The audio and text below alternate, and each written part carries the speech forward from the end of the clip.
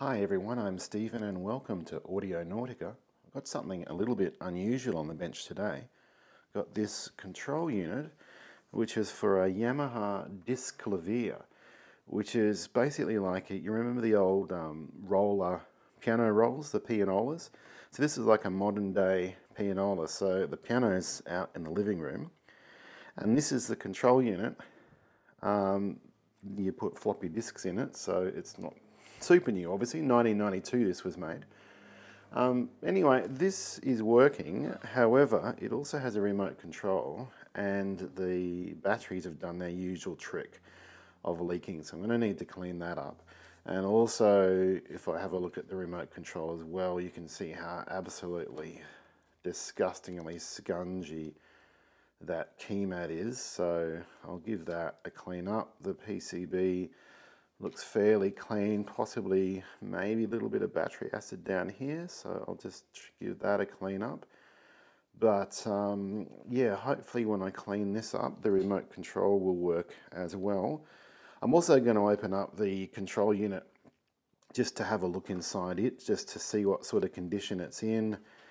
It doesn't look like it has any air vents, so it shouldn't be full of dust, but yeah, I'll have a look at that too and see what state that's in. But yeah, first trick is going to be to see if I can get this remote control working. Okay, so first of all, down this end we've got this shorting piece between the two batteries, and it looks like it's in pretty good shape actually.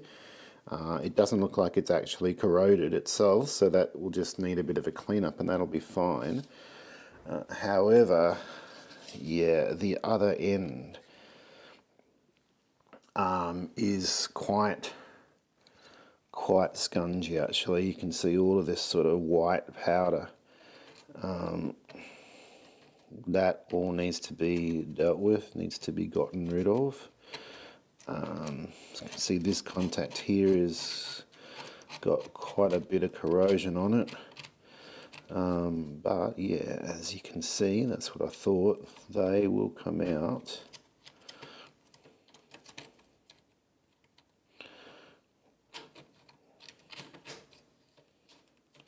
Yep, there we go. They'll come out.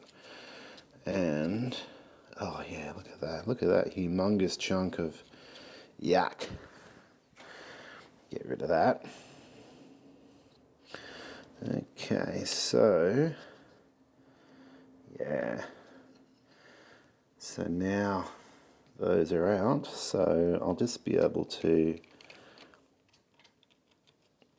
work on these out here now. Okay, so what we need to do now is just neutralize all the alkaline goop that's come out of these batteries. So I've got some white vinegar, we'll do that. So I'm just going to apply white vinegar to this, and hopefully this will really go a long way in cleaning it up. Right, so that's more or less cleaned up. This one here looks pretty good. However, I really do not like the look of the solder joint. So I'm just going to redo the solder joint. Okay, so we got a little bit of a problem here. It's never quite as simple as it seems. So you can see here that the solder mask has kind of like flaked away. So basically what's happened is that the battery acid has wicked up the wire. So you imagine a bit of wire. Imagine well, it's actually alkaline because they're alkaline batteries, but the battery goop wicks its way up inside the wire and then it gets onto the circuit board. So that's why there's this solder mask has flaked away, because it started to eat there. So I've cleaned that up, but also the hole that the wire was in is full of gunk. So I'm going to have to clean that out to be able to refit this terminal. Okay, so I've got this hole cleaned out, and when I dabbed some white vinegar on it, it bubbled. So that's a chemical reaction. So what it showed me was that there was still alkaline goop down that hole. So if I had have just kind of, shoved another wire through this and resoldered it, then that stuff would have just kept on eating away. So it is not quite as simple as it seems to get rid of it all. But anyway, I think that hole is now dealt with. So, and the other one looks okay. There's no evidence of wicking up that hole. The joint looks good. That's the original wire. The original wire looks okay. I am going to disconnect it at this end because I'm going to have to deal with this rust, but let's get the negative terminal reattached first. So there's that negative wire replaced, resoldered in. That joint looks nice. Alright, so I've got that terminal off. That red wire looks okay to me. There's no evidence of it wicking up there. So yeah, this terminal, I need to stabilize this rust. So I'm just going to drop it into some evapor rust and leave that for a while and see what it comes out like. But as long as I stabilize the rust, it'll be fine. There's still plenty of nice shiny metal there for the battery to make contact with. And the spot for me to solder the wire back on is okay, so just as long as it doesn't get any worse, that will be fine. Okay, so this is all cleaned up now. Key mat's all cleaned up. And battery terminals cleaned up as good as they're going to get, re-terminated. Right, so that's the battery terminals reinstalled into there. So now we've just got to get the case reassembled. Now, how does this work? Okay, that must go in there. Like so. Okay.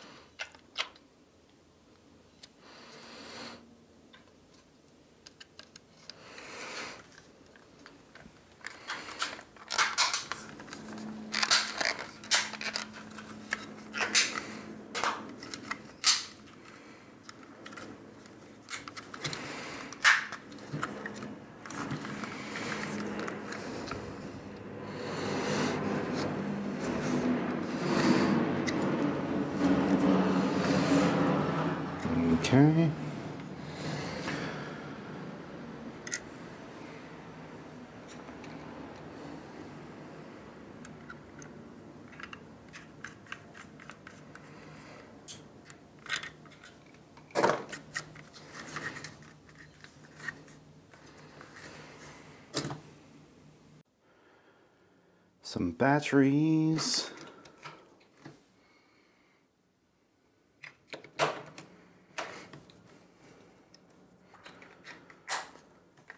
Right, one remote. Let's see if it works. Okay, let's see now whether this remote control will work.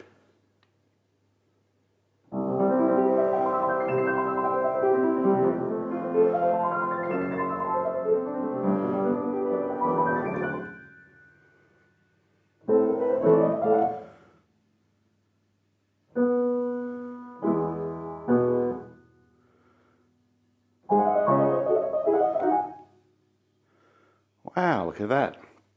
It seems to be working now. So yeah, this looks pretty awful before being cleaned up, but that does seem to be working now. So now I'm just going to pull the lid off this control unit and just see what it looks like inside.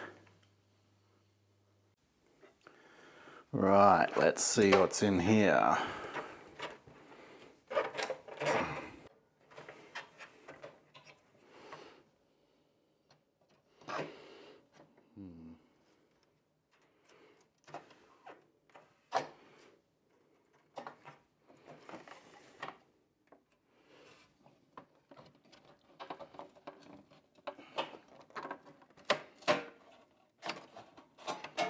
Okay, there we go, got you. I push down from the top, like little clippy things.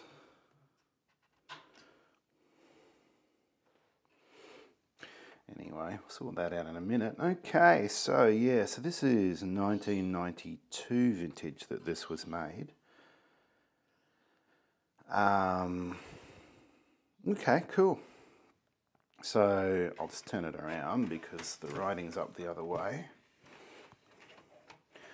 But yeah, it's got a Zilog Z80 processor. Just make sure I'm hanging on to my static strap before I touch anything. Yeah, Zilog Z80 processor, which is kind of cool. 62256, that'll be some memory. 63265, I can't remember what that is offhand. Bunch of 7.4 logic, which is kind of not too surprising. There's a ROM, looks like a UV erasable ROM. So yeah, the kind of stuff that you would expect to find, I think, in something of this vintage. There is a 7/8 something or other linear reg. I just can't read what voltage it is, but who cares. Some nice ferrites around the cables. That's for your interface cables going outside. So contrary to popular belief, EMC was not invented in the year 2000. And of course the floppy drive. So yeah, not anything too unexpected, but what I am pleased about is I'm a little bit worried that there might be a battery in here. I couldn't think of any reason for there to be one, but no, there is no battery in here. The circuit board looks pretty clean. There's no dust ventilation, so really the only hole to the outside world is the yeah, you can see some dust there. That's the hole for the floppy drive, so we'll give that a bit of a clean up. The drive does seem to be working okay. I do not have a cleaning disc. I did have one about 30 years ago, but I have not owned any floppy disks for a very, very long time. Yeah, so anyway, so that's the repair of the remote control for this Yamaha Disklavier. This is an MX95 model, by the way. I could find very, very little about it onto the internet. 1992, this was purchased new by its previous owner. Quite interesting to have a look inside the control. You know, I remember when these things came out, I think I first saw one of these in about 1990, and just remembered thinking how absolutely amazing they were. And I still think they're amazing. And, you know, you don't need to worry about them not having floppies. I mean, this one's got heaps of floppies with it and it's working. But it's got MIDI in, so you can just connect it to a laptop and you can do everything through a laptop, so you don't need to worry about floppies. So they're a really cool little device. Thanks so much for watching my video. I'm really glad you came along. Do check out my other channel, Watch Out it's called. There'll be a link in the comments. Speaking of comments, leave yours on this video, subscribe to my channel, give me a thumbs up, and I look forward to seeing you on the next video. Bye for now.